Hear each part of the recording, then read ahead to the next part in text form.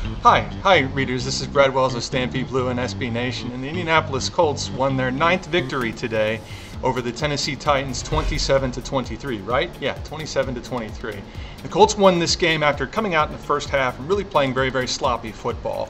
And for reasons that really just sort of mystify me, they started Seth Olsen today at left guard. And Olsen didn't play too well in the first half. Andrew Luck was hit early, often, and hard, and I mean really hard. And the Titans jumped out to a 7-0 lead, due in large part to Jake Locker going 6 for 6 on his opening drive, including an 18-yard touchdown pass to Jared Cook. However, the Colts responded, and they responded with a 4-yard touchdown pass from Andrew Luck to Reggie Wayne. Now on this play, Andrew Luck play faked, and the Titans linebackers bit hard, and I mean really hard on the play fake, and Reggie Wayne was wide open in the back of the end zone for the touchdown on the slant pattern. And the reason why the Titans bit so hard on that play is because on the previous play, which was first and goal from the 1, the Colts were in a run-heavy formation, a power set, and the Titans stuffed them for a -3 yards. Colts came back out on second down, play fake, touchdown, Colts tie the game. It didn't really help them all that much, though, in the sense that throughout the rest of the first quarter, first half I should say, Colts just didn't play well. And in particular on one play where Andrew Luck just threw an awful interception, and I mean an awful interception to Will Witherspoon, who returned it 40 yards for a touchdown. Now, Luck was trying to get out of pressure and was running to his left, and he had the option to either try and run for the first down or throw it. And at the last moment, he just decided to throw it. And when he did throw it, Witherspoon picked it off and ran it back. Now, on further review, it looks like Andrew Luck's knees were down on the carpet. And when your knees are down on the carpet before you throw the ball, yeah, that means that the pick didn't count.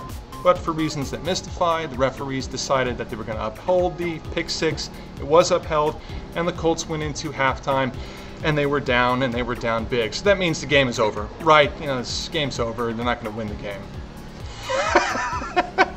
Please.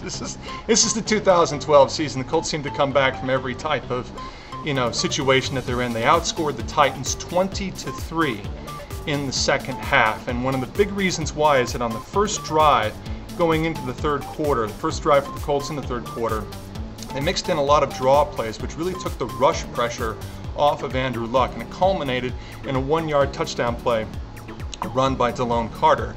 But that really wasn't the big play in the second half. The big play was an interception by Cassius Vaughn on the Titans' 1-yard line that he returned for a touchdown. Now, if you watch the play, Jake Locker, who had played very well up until that throw, simply waits a little too long to get the throw out, and Vaughn is just sitting on the route.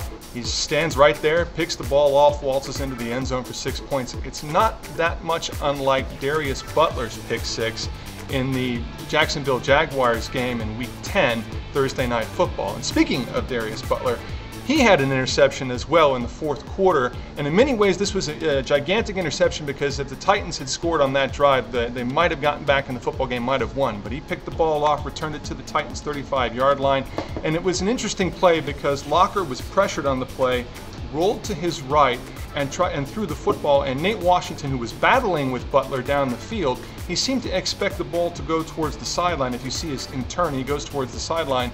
Ball didn't go to the sideline. Locker threw it inside. Butler stepped right in front of it, intercepted it, returned to the Titans' 35-yard line. The Colts on the next drive would get an Adam Vinatieri field goal from 40 yards out. Vinatieri also had a 53-yard field goal. Yeah, it's pretty clear that the old man has no leg anymore. No leg, it's just a noodle down there.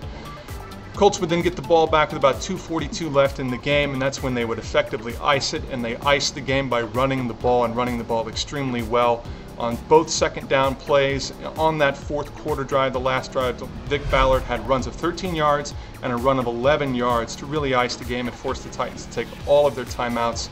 After the 2-minute warning, the Colts were in the victory formation, ball game, Colts win, and I think if I have to pick a best player of the game or player of the game, it has to be Vic Ballard. The defense played extremely well, especially in the second half, but Vic Ballard's 19 rushes for 94 yards really iced the game, especially in the fourth quarter.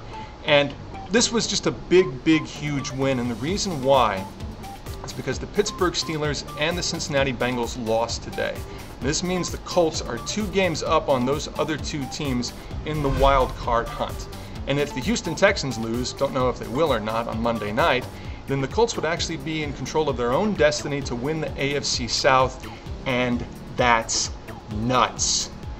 Colts, after a 2-14 season last year, have 9 wins this year. They have a winning season after going and being completely inept the season before. It's a remarkable turnaround, and a big reason why for this game wasn't necessarily Andrew Luck, but it was the play of the team overall. And that's great. It was a great game to watch. I'm a little exasperated. For Stampede Blue and SB Nation, I'm Brad Wells.